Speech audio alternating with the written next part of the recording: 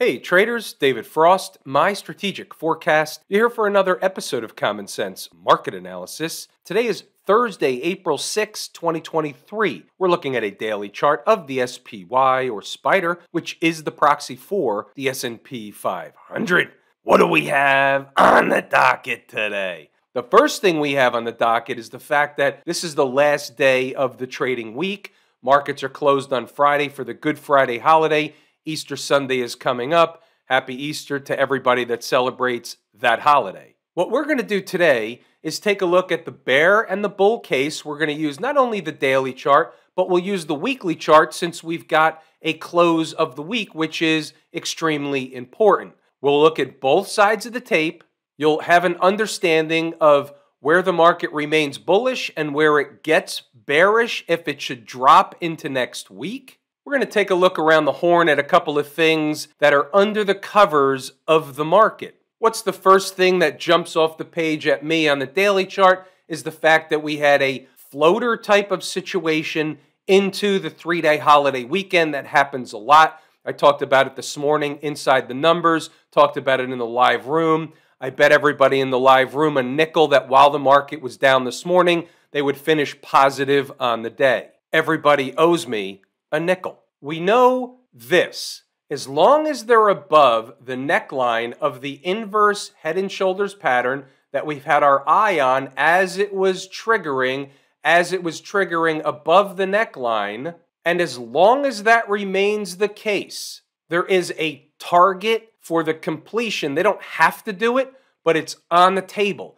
There's a target for completion to the north side of the inverse head and shoulders pattern. Where is that target? Well, let's look at the weekly chart to get a better view. Very simply, and the target is in here, you've got a breakdown candle high over here that coincides with the 100 period moving average right around 420. You have a gap right above that. Officially, the gap is at 422.14. So right in that neck of the woods, that neighborhood is the target for the inverse head and shoulders pattern.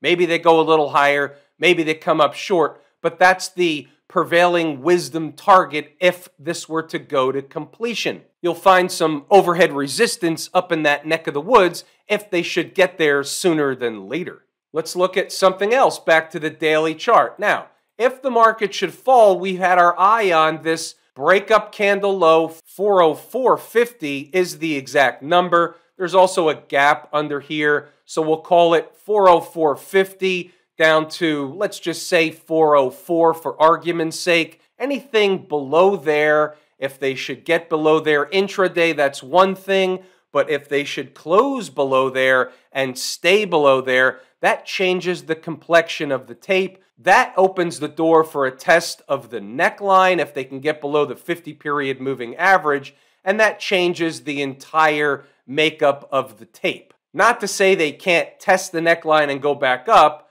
but it's not the same situation as it stands today should they be down there. By the way, on the north side, there's stuff before you get to 420, give or take. There's 415. There's a pivot high over here. There's a lot of overhead resistance at this place, in this zone, around this area. We talked about this a couple of times this week already. Just because we have a down day or a down 2 days doesn't mean the market's collapsing. It's a pullback in an uptrend until it's not. That's the mindset that you need to have when looking at the tape. It's doing what it's doing, but it's not doing the other thing, meaning turning bearish, for example, in this case, until it is. Where does that happen? It begins at 404.50, give or take. I want to do an exercise real quick that we do from time to time. I'm going to drill down inside the S&P. I want to take a look at some sectors so that we can get an idea from a longer-term perspective where they are in the charts, what's lagging, what's not. Is it giving us a tell? Is there sector rotation? What's the story under the covers? Energy, for example, using the XLE, if they can recapture this 20-period moving average on the weekly chart, which they tried to do this week but couldn't get her done, they have to clear this breakdown candle high. If they can do that, It's back to the trend is your friend until she throws your shit out the window above all the moving averages, and it opens the door for a test of 90 and maybe higher. Nothing technically wrong with the energy sector, XLE in particular. The XLK is akin to the tech space. Nothing wrong here above all the moving averages. She's okay. But how about the retail space? The XRT in this case, not so great. This would tell us that the spending, the consumer spending, has curtailed, or at least the market is telling you it's either in the process or will curtail. The retail space is lagging. Of note, puzzle piece on the table. Without the consumer, there's trouble in paradise. Below all the moving averages, specifically on the weekly chart, and there's a problem. Consumer discretionary, not the same as retail, but nevertheless somewhat weak, not as weak as retail. Certainly not leading, certainly not money running into this sector. Of note, another puzzle piece. Healthcare, acting relatively well. Money tends to run into healthcare for safety purposes. Sector rotation, of note, puzzle piece. Just wanted to get a snapshot. There's other sectors out there, but this is fine to get a snapshot for what's under the covers of the S&P. The point that I wanted to show you is the consumer is weak. It makes sense. Interest rates rising, inflation rising, not necessarily rising all the time, but in an inflationary environment, people have to choose where they can allocate their capital, where they can spend their money. So they're going to have to give up something to get what they need. And that's the point that I wanted to make. How about inside the numbers? Who made money today? If you did, put it under the video in the comments section, please. Let's take the temperature of how we're doing. Happy Thursday. Tomorrow's Good Friday. We're off. We know that. Last trading day of the week. Let's get down to brass tacks. What if she falls? There's some unfinished business down around 405.75. If below, they'll be headed to the same price we just talked about, 404.50. You know what that's all about. How about a positive open and a bull control tape? Where would they go? The spot around 408.85 or so is important. It's overhead resistance. 0 dark 30. That's when these notes are put up on the board. We think better in pictures. Right of the vertical is today's activity. Down low, 405.75. That was your unfinished business. And up here, 408.85 or so. That's your overhead resistance. 0 dark 30.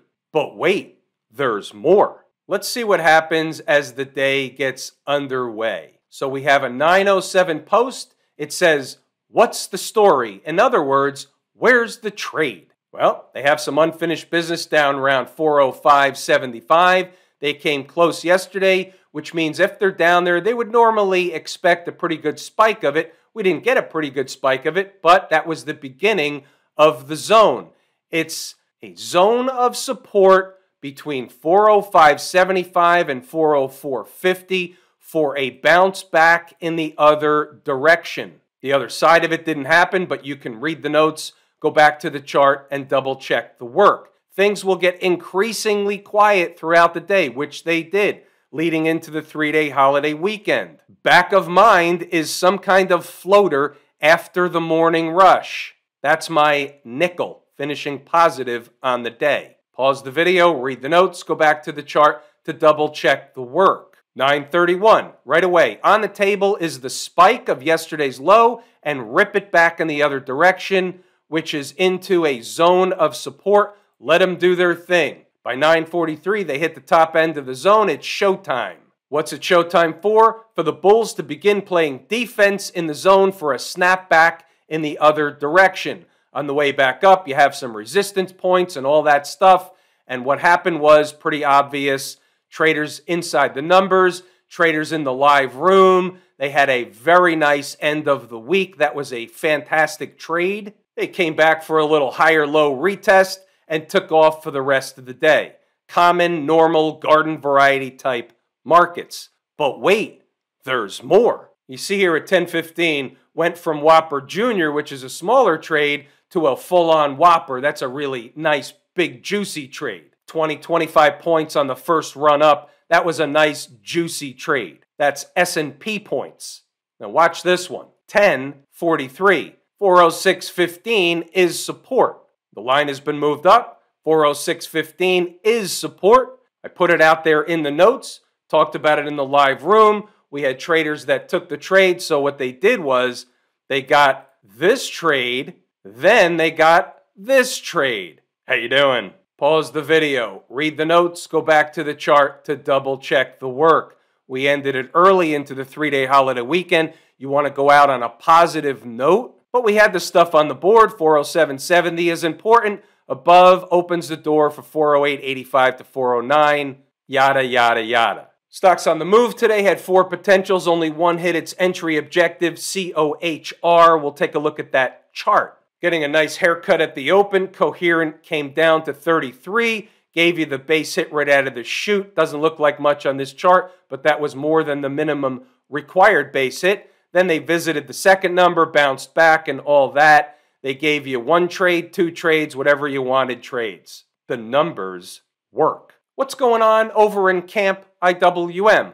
Lagging. Favorite market leading indicator, lagging the overall major market. Below all the moving averages.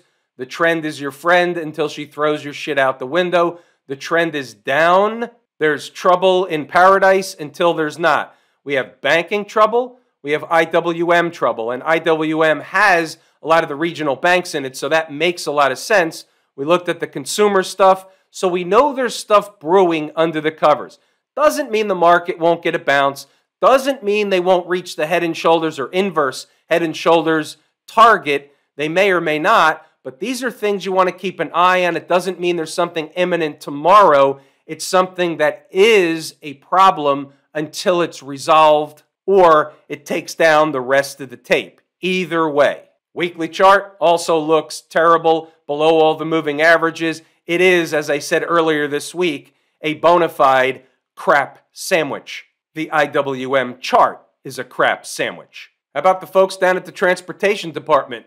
My second favorite market leading indicator, but a number 1 canary in the coal mine.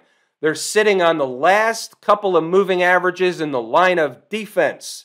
Give them up, they can retest the lows, and again, it's a canary, so if the transports are melting down a little bit, it's a tell of the overall market. Let's drill down a little bit. Here's the weekly chart. So I want to make a comparison. Here is February 3rd, and look where the chart is relative to February 3rd. Here's a chart back in the S&P. Here's February 3rd, the week of February 3rd, and look where we are in the chart. It's different than the transports. If, in fact, the transports are a canary in the coal mine, there's something brewing. Of note, puzzle piece on the table. About the Q people. Nothing wrong with the Qs. Above all the moving averages. Looks very similar to the SPY chart. The trend is your friend, and so on.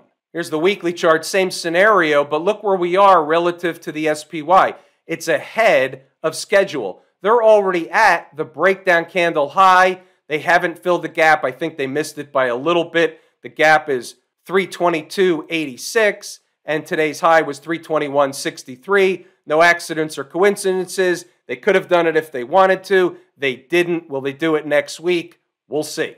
That is the corresponding gap to the SPY. We can stay on the weekly chart for this one. The XLF, the financials, again, haven't got a reasonable bounce. All they got was a little bit of bounce off the low from a couple of weeks ago. Not really a stout kind of bounce, just a little bounce. There's still trouble with the financials, with the banking stocks. There's issues in the banking segment, sector, space, industry, the banks.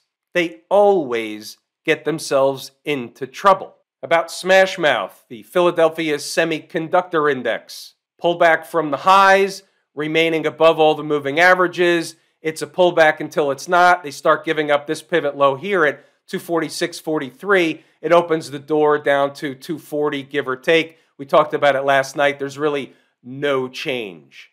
I have a target of 265.40, give or take. They haven't got there yet. They could have got there last week. They could have got there this week. Maybe it's not the ultimate target. It is a target. It's an important place, but maybe they have designs of going higher. As long as they're above 240, that's on the table. Have I told you how much I appreciate each and every one of you? Without you, these videos are not possible. That is true and accurate information. We're pulling the ripcord here today.